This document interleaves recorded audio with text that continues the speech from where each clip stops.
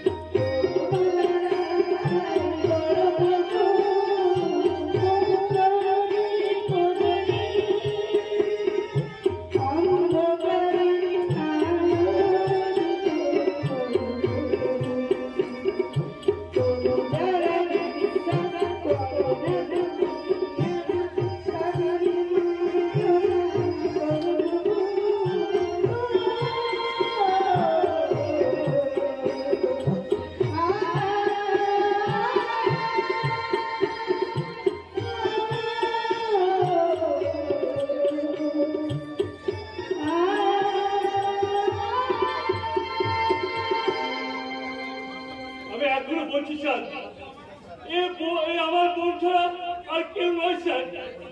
একটু পরে তোমার চোখ পাটির বিবাদ মিটে যাবে। সত্য মা আমার এখনই আমার জন্য চা নিয়ে আসবে।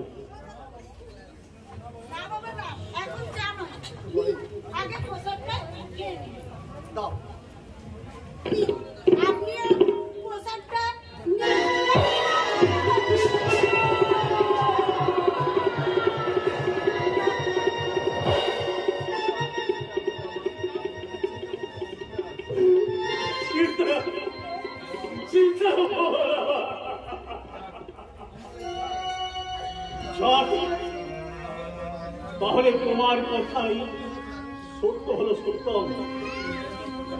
কিন্তু মা তুমি কি করলে? তুমি আমার সাথে আমার বোনের সাথে মিথ্যার আশ্রয় দিলে কেন? তুমি প্রতারণা করলে?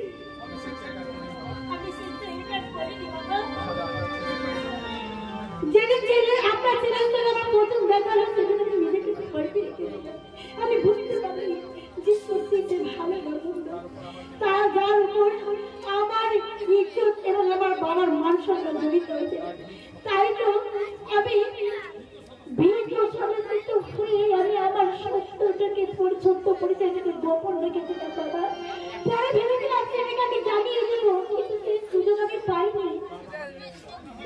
আমি বুঝলাম, কিন্তু তোমার বাবারা যে তোমাকে বাজে ছেলের সাথে বিয়ে দেওয়ার জন্য ঠিক করেছে তখন আমাকে জানো।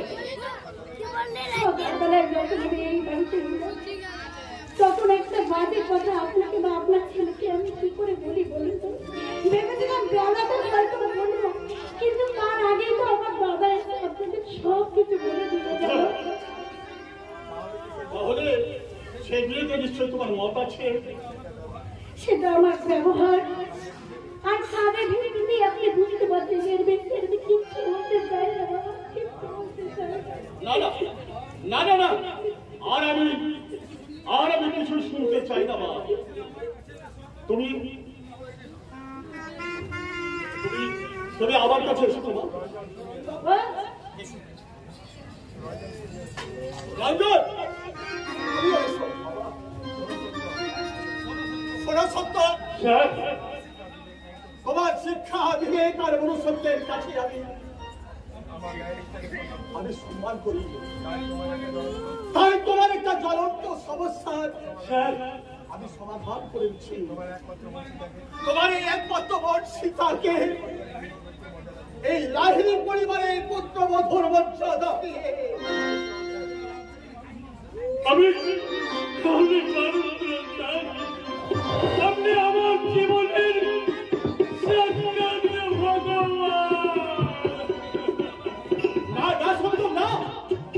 আমি ভগবান নই, আমি একজন বিচারক। তাই তোমার আবেদনে সাড়া দিয়ে আগামী মাসের 25 তারিখে আমি তোমার বাবার বাড়িতে যাব, আর সেখানে আমি গিয়ে বিচারকের আসনে বসে আমার জীবনের প্রথমবার শেষ বিচার করব। সেখানে বিচারকের আসনে আমি বসবো, আর সেখানে গিয়ে বলবো অর্ডার, অর্ডার, অর্ডার।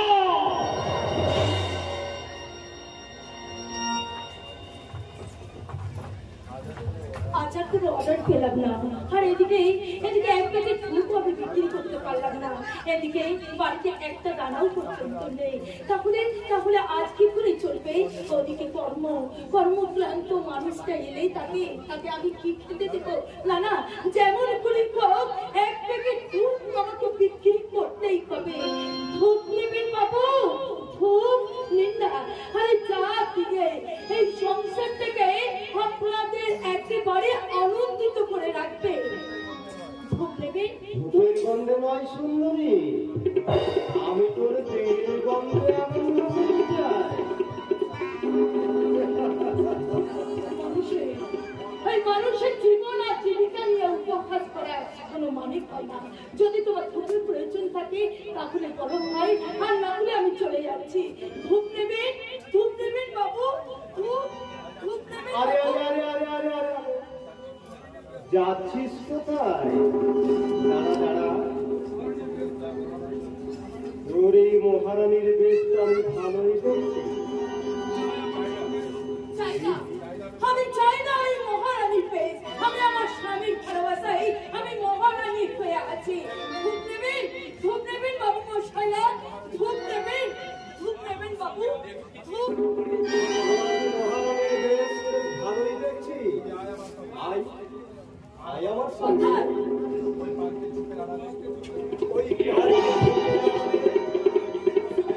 তুই আমায় খুশি করে দিলে তোকে আমি শাড়ি গয়না সব আমি ওইসব আমি কিচ্ছু চাই না, কিচ্ছু চাই না। আমার হাত ছেড়ে দাও, আর না হলে আমি চিৎকার করবো। শুধু চিৎকার করে কোনো লাভ হবে না সুন্দরী। সবাই যে যার কাজে ব্যস্ত। আয় আমরা দুজনে একটু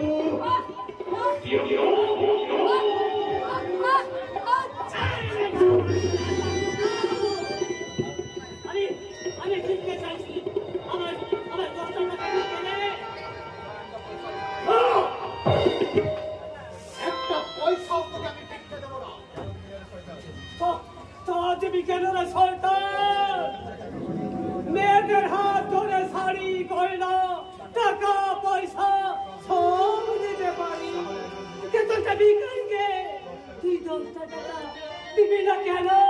তুই কি মানুষ না জানো? জানো আমি একটা পূর্বে জানো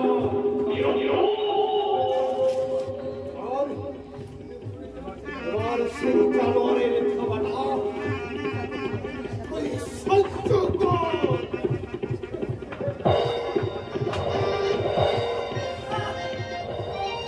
ব্যবহারে বলে দিচ্ছে মানুষ নয়, তুই একটা দুর্গে জানোয়ার, তাই তো কিন্তু নিজের প্রাপ্য সাজা দিতে হবে।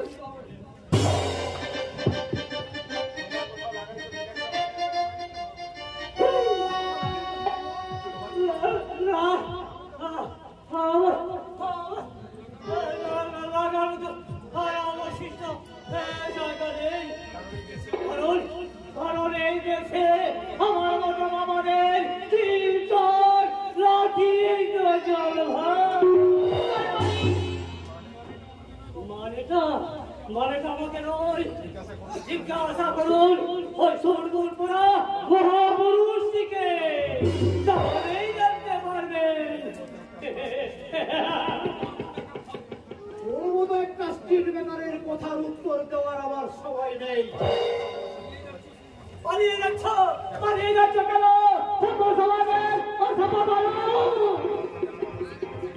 এই সভ্য সমাজের মাথা তুলে দাঁড়ানোর ক্ষমতাটা বুঝি হারিয়ে ফেলেছ।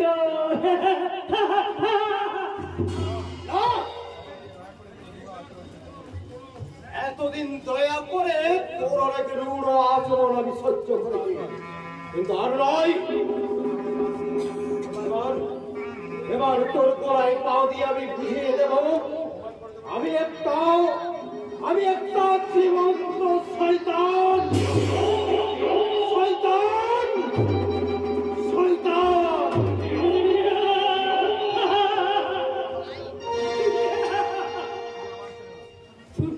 তুই আমার ছেলে ধর একটুটা মুখে বলতে হবে কেন বাবা?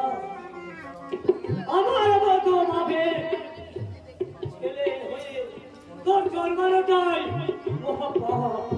তার মানে ওই জানোয়ারটা তোমার ছেলে? এককালে ছিল মা। আমার নিজের কোনো সন্তান নেই বলে স্ত্রীর অনুরোধে ওকে আমি ওনার আশ্রম থেকে দত্তক দিয়েছিলাম। আর সেই ছেলেকে মানুষ করে লেখাপড়া শিখিয়ে আমি বড় করেছিলাম। তারপর সে চাকরি পেল, সংসারই হলো, আর সংসারে হাঁটি হলো ওদের। আর আমরা হয়ে গেলাম বেগার। তাহলে তোমার স্ত্রী এখন কোথায়? ও বড় পারে গো, বড় পারে। মুক্তি সরকার ভালোবাসা অসুস্থবিহীন অবস্থায় রোগ যন্ত্রণায় ছটফট করতে করতে সে মুক্তি পেয়েছে।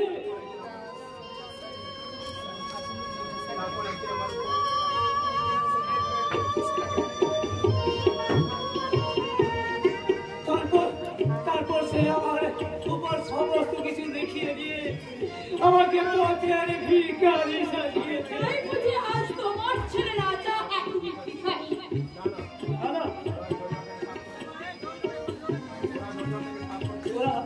ওরা এই জমিদারকে সাফ করতে চেয়েছিল, কিন্তু আমি চাইনি।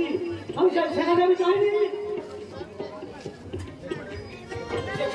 যেখানে ওখানে দত্তক এনেছিলাম, আর সেই দত্তক নেওয়া ছেলে আমাকে সেখানে পাঠাতে চায়। তাহলে আমি কোন দুঃখে ওখানে যাবো বলতে পারো না? তাই তো ছেলের কাছে আজ আমার পরিচয় বেগার।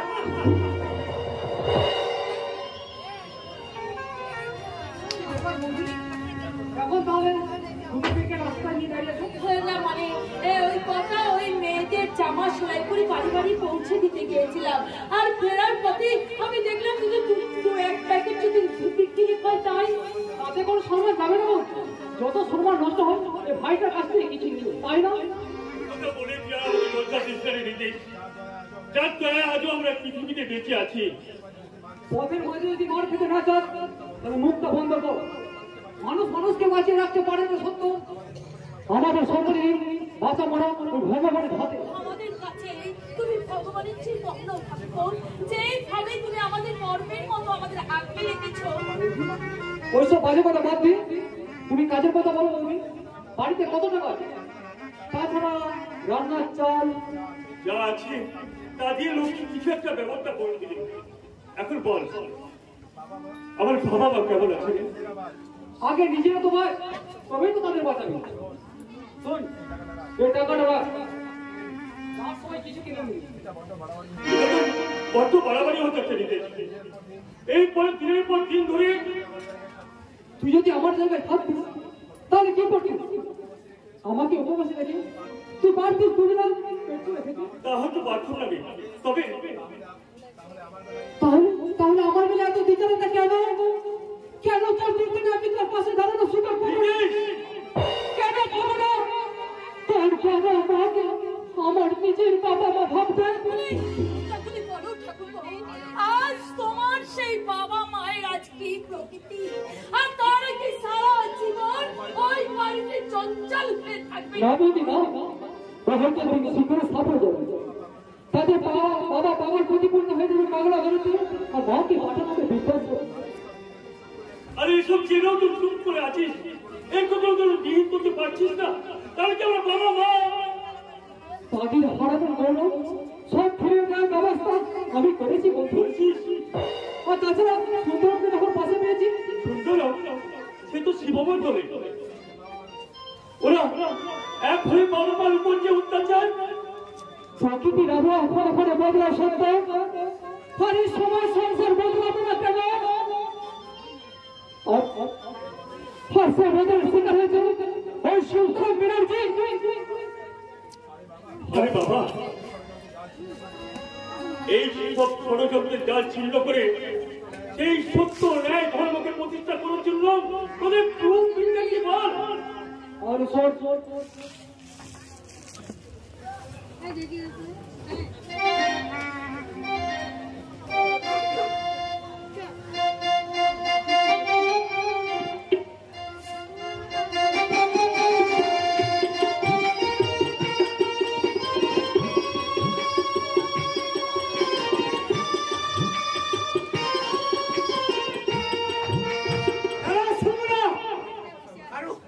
আরো কোনো কথা আমি শুনবো না।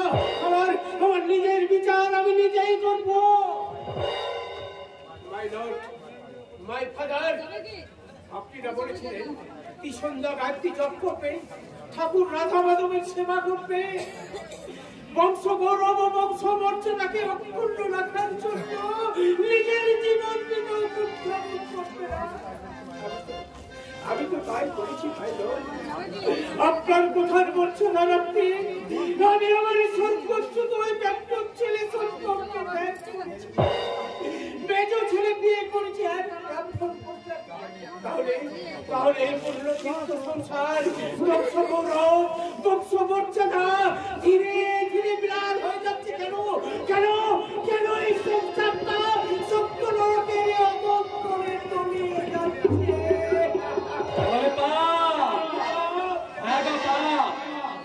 সে পাপে তোমার সংসারটা ধ্বংস হয়ে যাচ্ছে গা, ধ্বংস।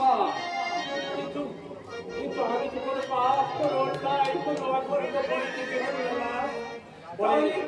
তাহলে আমার সংসারটা বলে রাজার পাপে যেমন রাজ্য নষ্ট হয়, তেমনি তোমার বাবার পাপে তোমার বংশ হবে ধ্বংস। নেমে আসবে মৃত্যুর করার গাছ, উঠবে হাহাকারের কন্দর।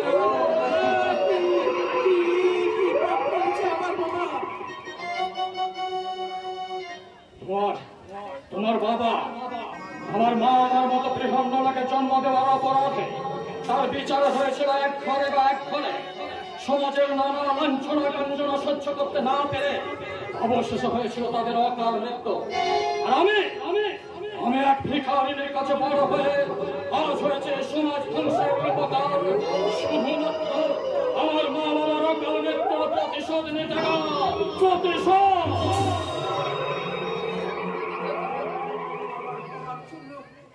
আমার সংসারটা কি তুমি শ্মশান করে দিলে?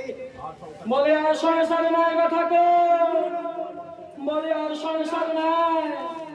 তোমার বড় ছিল তো একটা পুত্র, আর মেজ আর ছোট ছেলে বেঈমান, বিশ্বাসঘাতক, স্বার্থপর। অবশ্য তোমার দুটি ছেলের বিয়ে হয়েছে, আমার পছন্দ করো, আমার পছন্দ না। তোমার বড় বউ লক্ষ্মীমন্ত বলে আর সে সংসার ছাড়াবা। আর তোমার মেয়ে যাবো না, তোমার মেয়ে যাবো লক্ষ্মী ছেলে বলে কখন করেছ তোমার সংসার।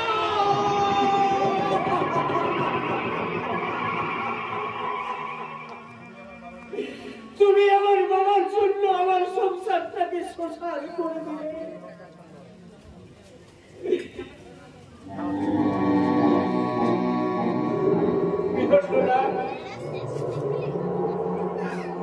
বলে তোমাকে শাস্তি দেবো না বা তোমাকে শাস্তি দেবো না। বলে মরার উপর খাড়ার ঘা মেরে লাভ কি গো? মরার উপর খাড়ার ঘা মেরে লাভ কি? বলে তোমার সংসারটা তো ধ্বংস হয়ে গেছে গো। আর তোমার স্বামী স্ত্রীতে বলে তোমাদের এই হরিণ, বলে তোমাদের এই হরিণ যাবে এবার সাথে। তোমরা হেলে দুলে যাবে শ্বশুর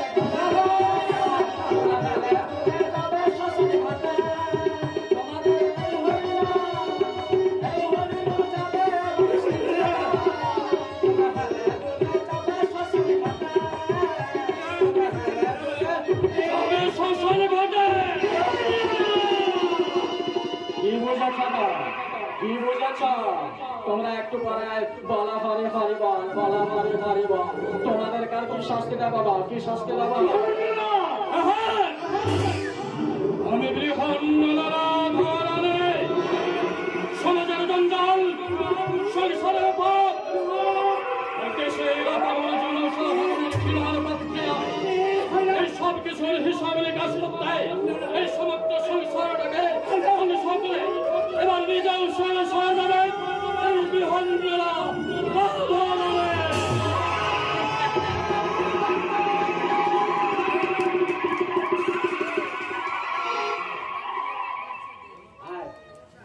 বলে কি হালালা বলে ছেলে হালা নামে হালালা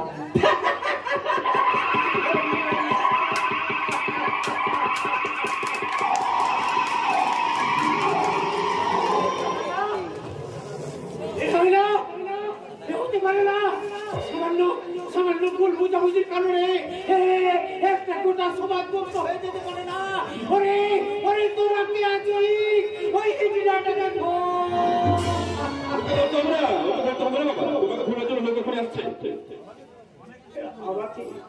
আমাকে বরঞ্চ কেন কেন আমি কিছু ডাটা দিয়েছি গো। ছোট্ট ছোট্ট হলো ডাক্তারবাবু বলছে যে পাগল হয়ে গেছে, তাই তোমাকে এখানে পাগল করে ভর্তি করতে হবে।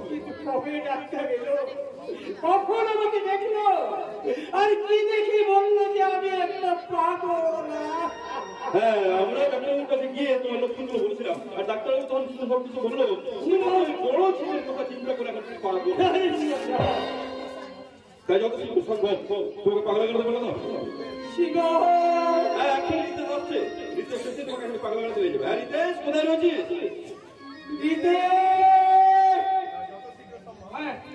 যত শীঘ্র সম্ভব আপনাকে পাগলা করতে ভর্তি করতে তাহলে আপনি সুস্থ হবেন। সত্যি কি আমাকে পাগলা গারদে নিয়ে যাবে, নাকি ওই মাঝ রাস্তায় নিয়ে গিয়ে গুলি করে মারবে? আপনি কি বলছেন না সমস্যা? আপনাকে পাগলা করতে পাঠাচ্ছি আপনারই ছেলে মেয়ে বল আর এর একটা ছেলের বন্ধু, তাহলে আপনাকে কে খুন করবে? শিব, তোর মাকে একটু দেখে দেবে রে বাবা। আমি তার সাথে একবার দেখা করে যাবো। মা এখন রান্না নিয়ে ব্যস্ত আছে বাবা, মা আসতে পারবে না। হ্যাঁ রিতেশ দা, তুমি ওই বাবাকে পাগলা গারদে নিয়ে গিয়ে ডাক্তারবাবুর কাছে ভর্তি করে দেবে। সে কথা আর বলতে পারবে না ছিল, মশামশাইকে এমন জায়গাতে ভর্তি করবে পাগল না হওয়া পর্যন্ত ওখান থেকে বেরিয়ে আসতে পারবে না। বেশ, তাই চলো। তোমার এই কথা মতো পাগল না হয়ে আজ আমি পাগলা গারদে ভর্তি হবে। দেখি এই পৃথিবী আর এই পাগলা গারদের মধ্যে তফাৎ কত পারি। আপনি আমার সাথে চলুন। যাক, একটা পাপ বেরিয়ে ফেলছে। এবার ভালো ভালো ওই পাগলা গারদে ভর্তি হলে বাকি রইল শুধু ওই মা। ওটাকে ক্ষমা করতে পারলেই। কাকে কোথায় নিয়ে যাচ্ছিস রে শিবা? দেখি তোর বাবা গেল কোথায়? একটু আগেও তো তিনি এখানে ছিলেন। হ্যাঁ, আমি কালগুলি এখানে এসেছিলাম মা, কিন্তু আপনি তাকে আমি জানি বাবা তোমার উপর রাগ করে এই বাড়ি ছেড়ে চলে গেছে। বাবা এই বাড়ি ছেড়ে চলে গেছে? কি বলছিস?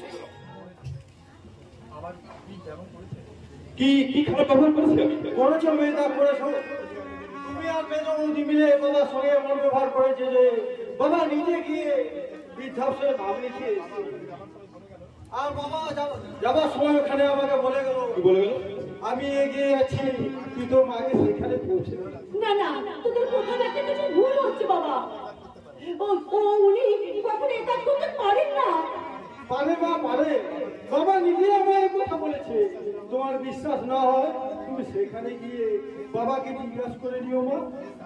বেশ, তাহলে বল কোথায় গেলে সেখানে তার দেখা পাবো আমি, বল। এক্ষুনি যেতে হবে না, পরে গেলে বাবা যদি অন্য কোথাও চলে যায়। না আমি এক্ষুনি যাবো, আমি এক্ষুনি তোর বাবার সঙ্গে দেখা করবো। তার সঙ্গে যাবে, একবার দেখা করতেই হবে। তাকে জিজ্ঞেস করতে হবে কেন সে কাজ করলো, কেন সে কাজ।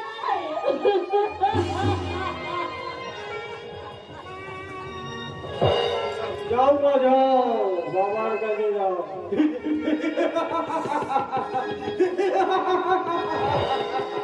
এবার তুমি করে সীতার বিয়ের ব্যবস্থা করবে। আমি মাকে বৃদ্ধাশ্রমে রেখে এক্ষুনি আসছি। এত বস্তু কাজগুলো হয়ে যাবে কিন্তু আমি ভাবতেই পারছি না। এবার শুধু ভালোই ভালোই ওই তুষারের সঙ্গে সীতার বিয়েটা হয়ে গেলে কোথায় যাবে বলতেছিল? বৃন্দাবন না গয়াকাশি? আপনি হঠাৎ আমার বাড়িতে, আপনি এখানে ভাবতে পারছি না। আর আমি ভাবতে পারছি না যে আমাকে এই বাড়িতে আসতে হবে। হ্যাঁ, যাচ্ছে কোথায়? বাবা মা কোথায়? একবার তার সঙ্গে দেখা করে চলে যাবে। এখন তো তার সঙ্গে দেখা হবে না দাদা, মানে তারা দুজনে মন্দিরে গেছে, দুজনে ফিরতে অনেক দেরি হবে। হ্যাঁ, তাই হ্যাঁ, আমি না হয় এখন একটু বসেছি। আপনি দাদা কাজের মানুষ, কতক্ষণ আর বসে থাকবেন? আপনি অন্য কোনো দিন এলেই ভালো হতো। কি ব্যাপার হলো শিব? তুমি যেন আমায় তাড়িয়ে দিয়ে যাচ্ছ?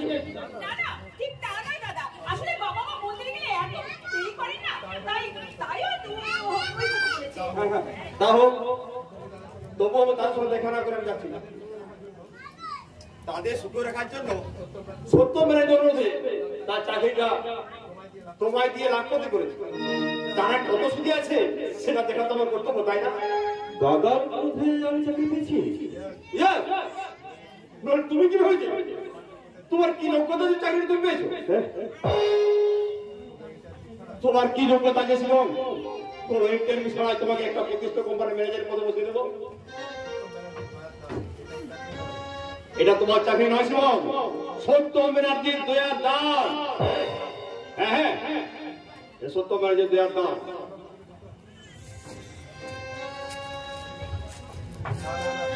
না না না, কোনো আমার দান সামগ্রী লাগবে না শিবম বাবু। আপনি শুধু আমার কথাটা রাখবেন, তাহলেই আমি খুশি। আরে কথাটা কি তো বলো? কথাটা হলো গিয়ে করে হাসলে হবে। কথাটা হলো গিয়ে উনি ওনার বুড়ো বাপ মাকে বৃদ্ধাশ্রমে পাঠিয়ে দেবেন, কারণ ওরা এই মেয়েকে ব্যাগড়া দিতে পারে। তাহলে এই তোমার মন্দির যেখানে তুমি তোর বাবা পাঠিয়েছো?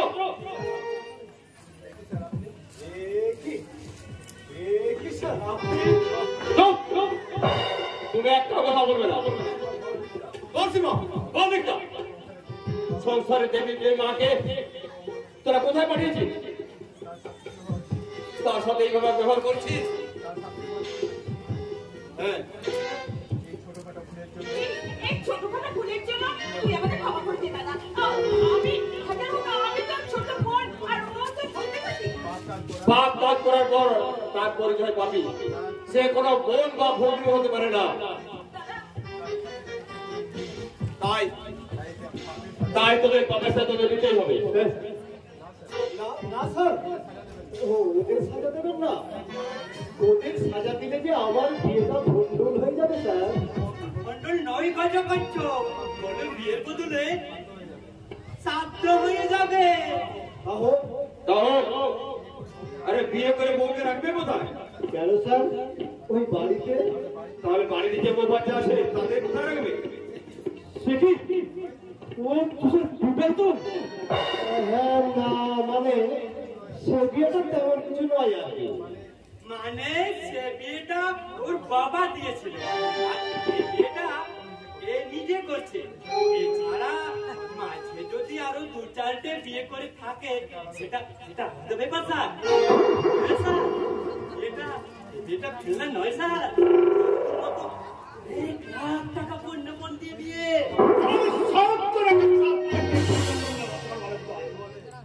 একেই বলে যেমন কর্ম তেমনি ফল। বেশ বুঝিয়ে দেবেন স্যার। সালারা মানুষের জীবনে খেলা শুরু করেছে, যে বউ বাচ্চা বাড়িতে রেখে আবার বিয়ে করতে এসেছে। এ যদি শয়তান হয়, দেখুন স্যার, দেখুন এরা ডবল শয়তান। তাই সমাজ, সংসার আর দেশকে কলুষ মুক্ত করতে এদের ফাঁসি হওয়া উচিত, ফাঁসি হওয়া উচিত। শিবম, তুমি কি সত্যি তোমার বোনকে বিয়ের নাম করে 1 লাখ টাকায় বিক্রি করে দিচ্ছ? বলো, জবাব দাও।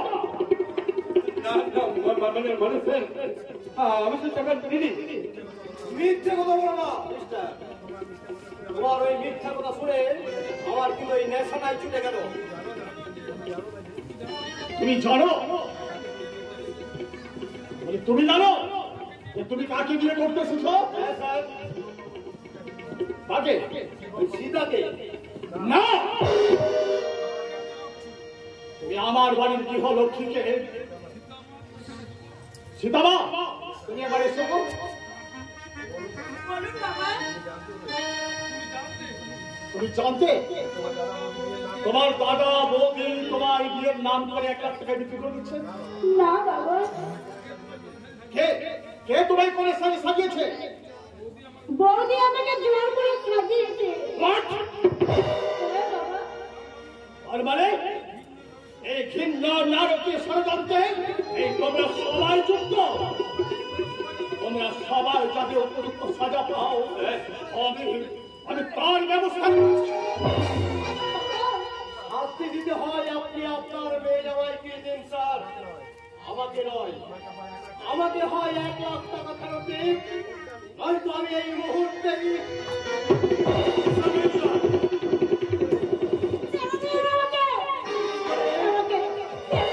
আমার এই টাকার সুদ সমেত আমি তুলে নেব। তুমি আমার স্ত্রীকে হাতে আগুন নিয়ে খেলা করছো। এখনো আমি আগুন নিয়ে খেলা করিনি। এক পায়ে গিয়ে আসার চেষ্টা করলে আমি কিন্তু আগুন নিয়ে খেলা করতে পারবো।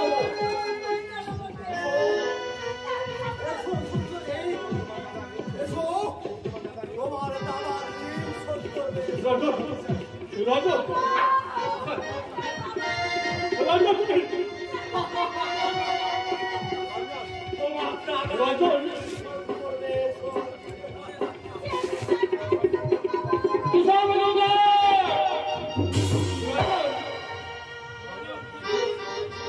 তুমি এই শয়তানের উপর ভরসা করে দেখো না। তুমি রক্ষা করো সীতাকে, তোমার স্ত্রীকে রক্ষা করো তুমি নিজে। যাও।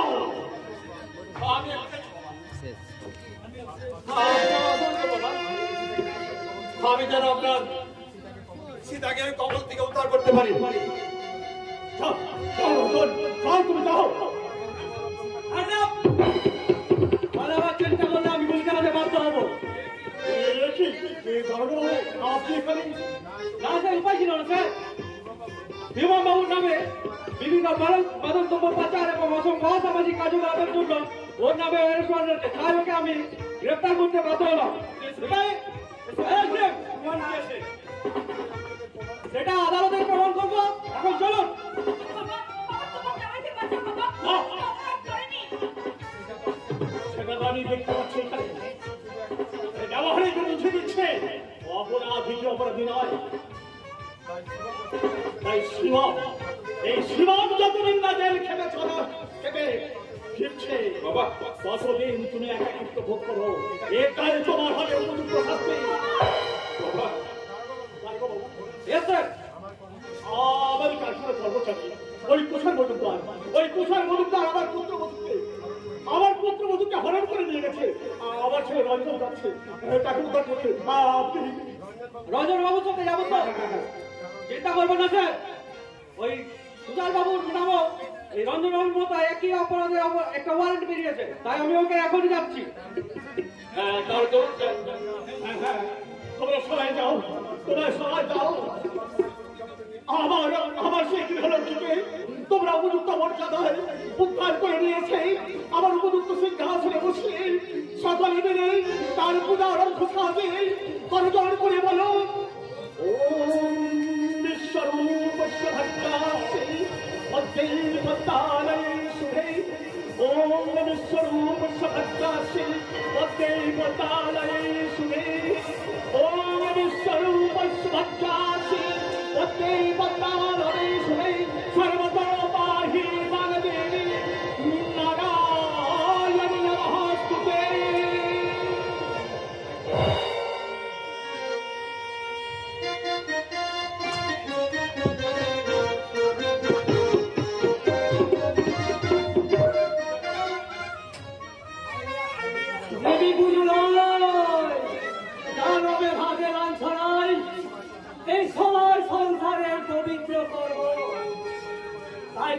তাই তো আজ এই বসত বাড়িতে শোনা যাচ্ছে দেবীর এক কল্যাণ লোক। দাদা এ আমি সহ্য করবো না, আমি এই কান্না আমি বন্ধ করে দেব। আগে তোর কান পাখিটা উড়ে যাবে না, ঠ্যাং না উড়ে যাবে। তুই জানিস না তুই কোন কালকে উঠে লেগে পা দিতে এসেছিস? পা দিতে এসেছিস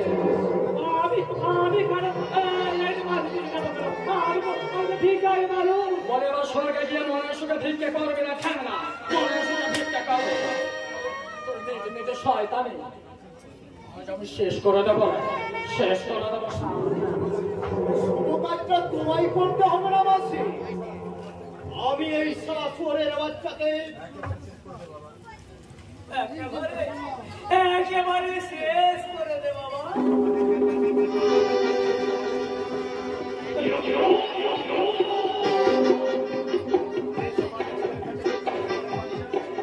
সমাজে ছেলের কাছে পরিচয় শুয়োরের বাচ্চা, সেই সমাজে বেঁচে থাকার চেয়ে মরণ আমার অনেক ভালো। তুমি নিশ্চয় সব সময় তুই আমার কাছে বাধা দেওয়া, যে অপরাধ তুমি করেছ তার যোগ্য শাস্তি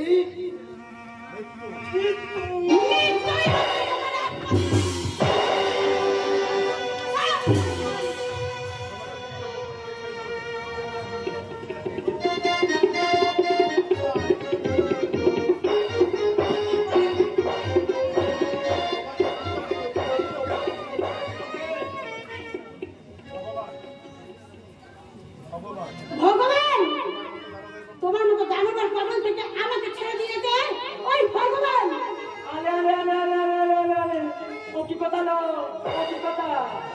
তোদের মতো মেয়েদের কাজ তো ওই ছেলে পুলে বেড়ানো, ছেলে পুলে বেড়ানো বলে ওই সমস্ত সত্য তোদের হাতে মানায় না, তোদের হাতে মানায় না।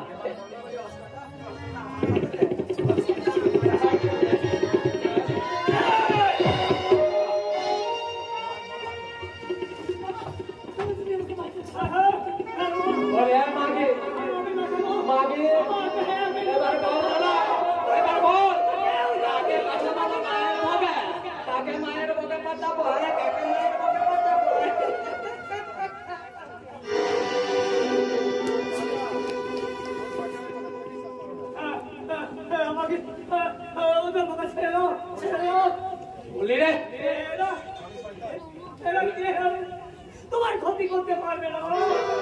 আমি শয়তান, হ্যাঁ আমি শয়তান। এবারে শয়তানের শয়তানি যত একটা ঢেম না তাহলে তো মেয়েটাকে নিয়ে যদি ফুর্তি করতে চাও তাহলে করে নাও গা, করে নাও। একটু করে আমরা বিদেশে চালান করে দেবো গা, বিদেশে।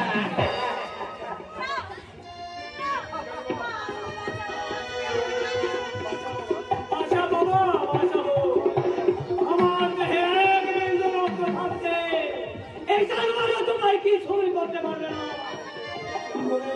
তাহলে তোর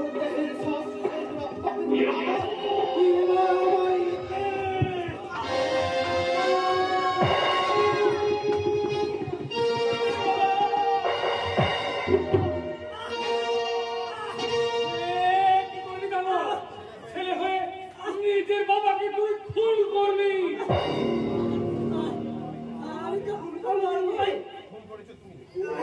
তুমি তার প্রমাণটা কিন্তু তোমার হাতে। এই পুলিশ এসে এখনই তোমাকে অ্যারেস্ট করবে। তখনই আমি এই সুন্দরীকে নিয়ে একটু ফুর্তি করি। আমি তো বলবোই ওই সরকারের হাত থেকে তুমি বাঁচিয়ে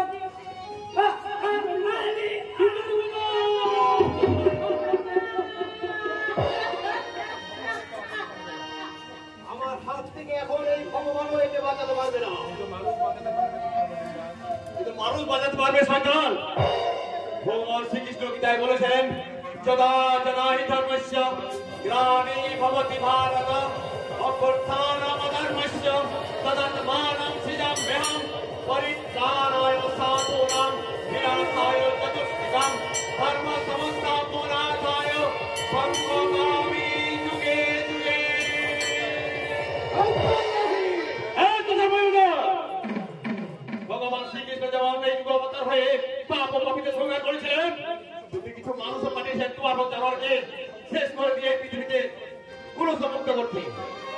তা যদি বাঁচতে চাও তাহলে ওকে ছেড়ে দাও।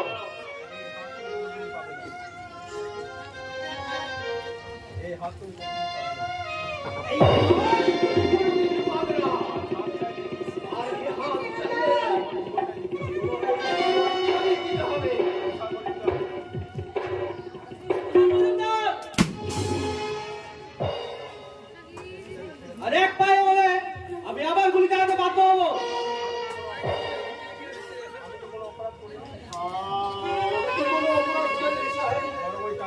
বড় বই কালী ওই আমার বাবাকে খুন করেছে। তাই না জানোয়ার? জানোবাবু, এই খুনের সব দৃশ্য এটাতে রেকর্ড করা আছে। সুলতান বাবু, you are under arrest. If I arrest him, অসংখ্য অপরাধে এবং নারী পাচার সহ অসংখ্য মূল অপরাধের জন্য আমি তোমাকে গ্রেপ্তার করলাম।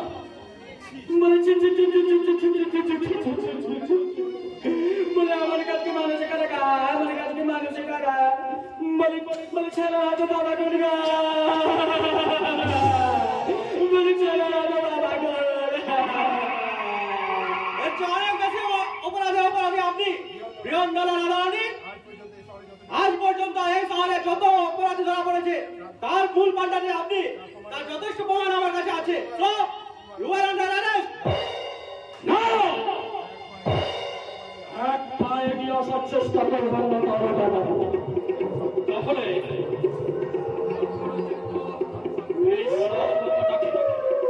এই সব ঘটনা আমি লাশ বানিয়ে দেবো না।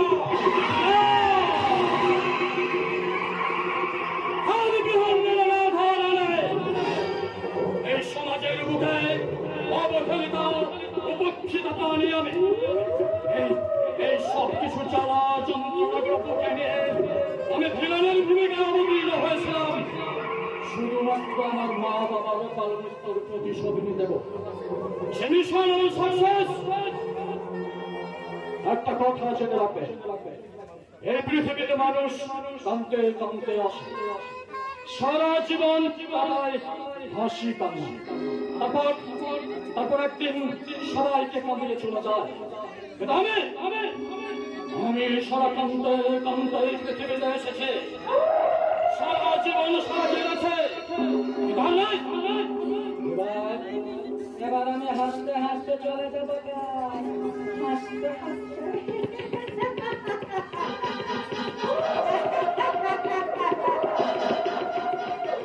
আর সেই যাবার সময় হাসতে হাসতে কি বলে যাবো গা? কি বলে যাব?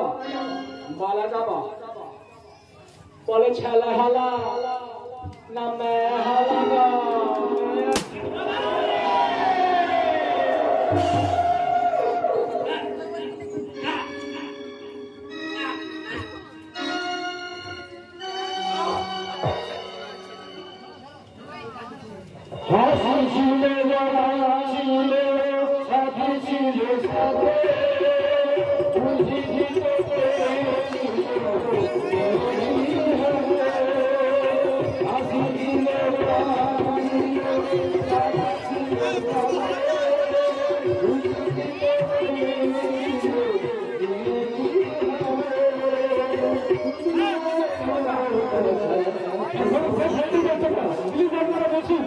এখনো শেষ হয়নি ব্যাপারটা, প্লিজ আপনারা আরেকটু বসুন।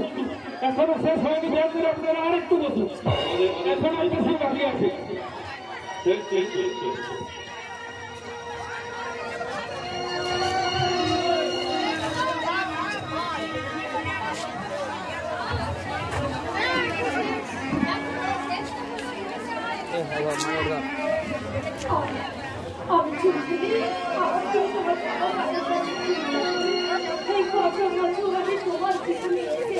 তোমার জীবনে ওই উজ্জ্বল দিনগুলো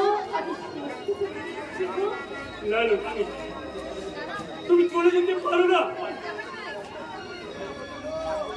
হাত করেছে আমরা বাবার ব্যক্তিগত হয়ে আমরা তো পেয়েছিল বলো।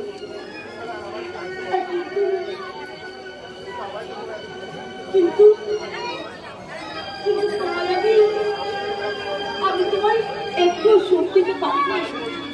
সারাটা জীবন আমি শুধু তোমাকেই দুঃখ কষ্ট আর যন্ত্রণায় পেয়েছি। তবু তো ভাগ্যকে মেনে নিয়ে আমরা সুখে ছিলাম। সবার কখনো তো সুখ সহ্য হয় না, ওই ভগবান সহ্য করে না। আর তাই তো আমাকে ওই অকালে তোমাকে ছেড়ে আমাকে চলে যেতে হচ্ছে। আর যাবার সময় ঈশ্বরকে আমি যেন পরের জন্মে তোমার মতো দেবতারা আমি কেন চাই। চুপ করো লক্ষ্মী, তুমি চুপ করো। কষ্ট হচ্ছে, আমার যে দিন ঘুরে আসছে। তুমি সত্যিটা বলো না। আমিও চাই না, বলতে আমিও চাই না। হ্যাঁ, আমি বলতে চাই না, কিন্তু আমি আপনাকে কেন করতে যাবো? আমার তোমরা যে কি করতে পারে না।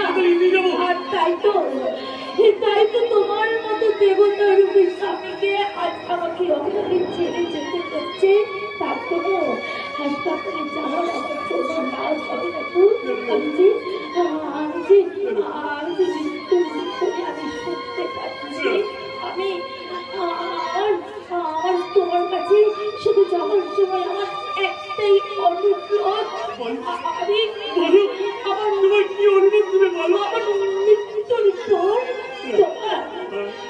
তোমার পায়ে ডুবা আর বালিশের নিচে রাখা বাবার পায়ে তুমি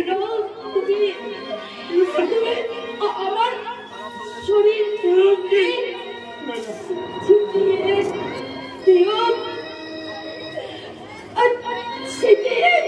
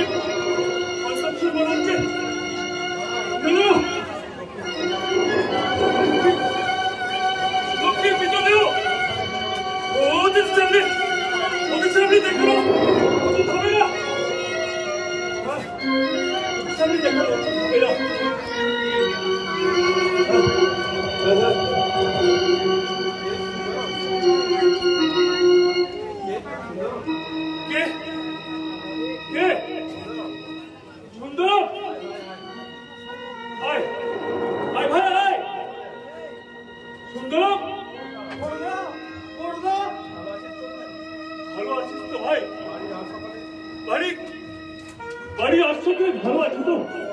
বলবো বলবো সব বলবো। আগে তুমি আমার